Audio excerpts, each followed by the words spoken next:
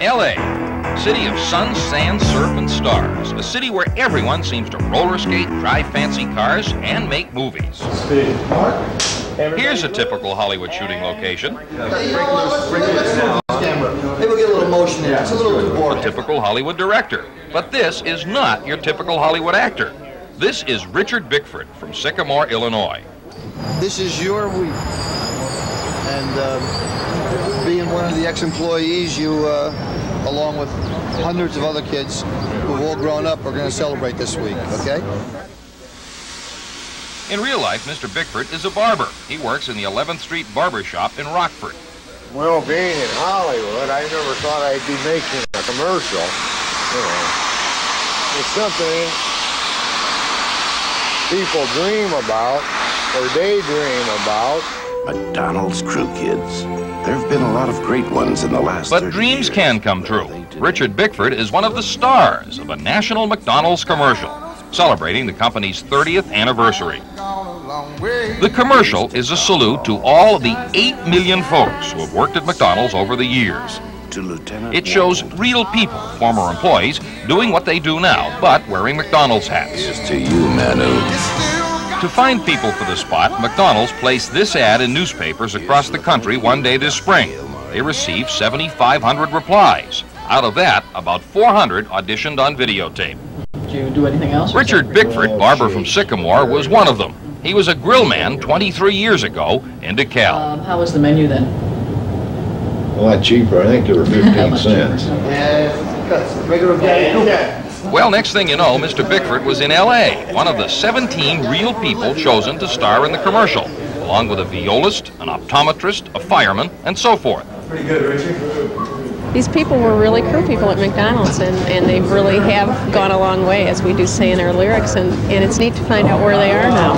Look in that camera, Richard. The people who dreamed up the spot and chose the stars are Cheryl Berman and Gene Mandarino, creative directors for Leo Burnett Advertising. Did anybody turn you down? Yeah, we did. We had a judge who finally ended up turning us down, I think. Well, and actually, we didn't feel all that bad about it. You have to be careful in this situation. We don't want the people to look stupid. And, you know, Well, a judge, would look you know, in his chambers with the McDonald's hat on, you know, when you really got down to the nitty-gritty and started thinking about it, it was like, is that something that you really want to do? Now, everything I've told you, we just got to start to work on and condense now. Boom, back over here. Boom, your scissors. Back over here, and let's look in the camera. The director was Bob Giraldi, a man who's worked with Michael Jackson, with the celebrities on Miller Lite commercials, and now a man who's worked with Richard Bickford. All right, stand by. Amateur actors are like dealing with children. That's not what they do. So somehow I've got to coach them, coerce them, con them, you know, convince them to give me that 5 seconds of performance that when you see, you say, wow, that's magical. Smile. Look in that camera. It's not phony. It's not slick. It's not actors or actresses. These are real people really wearing the hat at work, but they really do.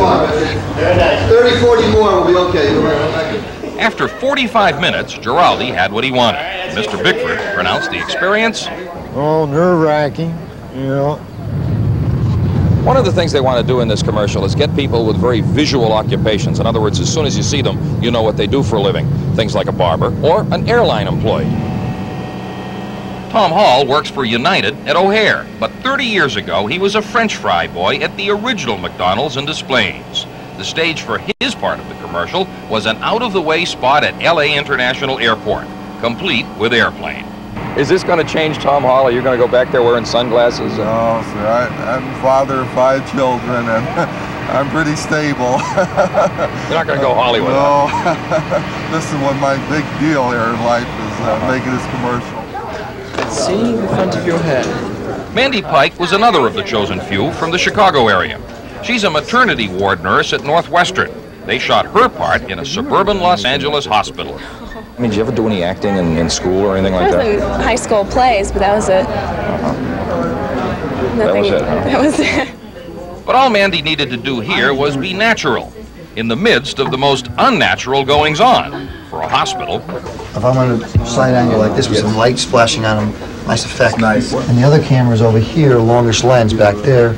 You can't light them where? I can't They put won't light let in you there. put lights in Okay. here. Would you prefer to try and sheet this as the window? The World was made in 7 days. This commercial took 4, shooting at a dozen locations in all around LA at a total cost of under $1 million, they say. They wanted to do it in a big way.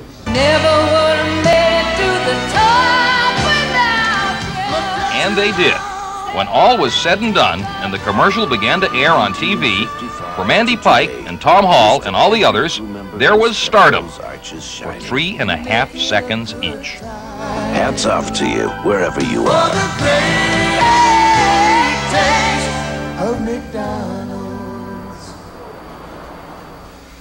And meanwhile, in the 11th Street Barber Shop in Rockford, Illinois, life has returned to normal for the barber from Sycamore.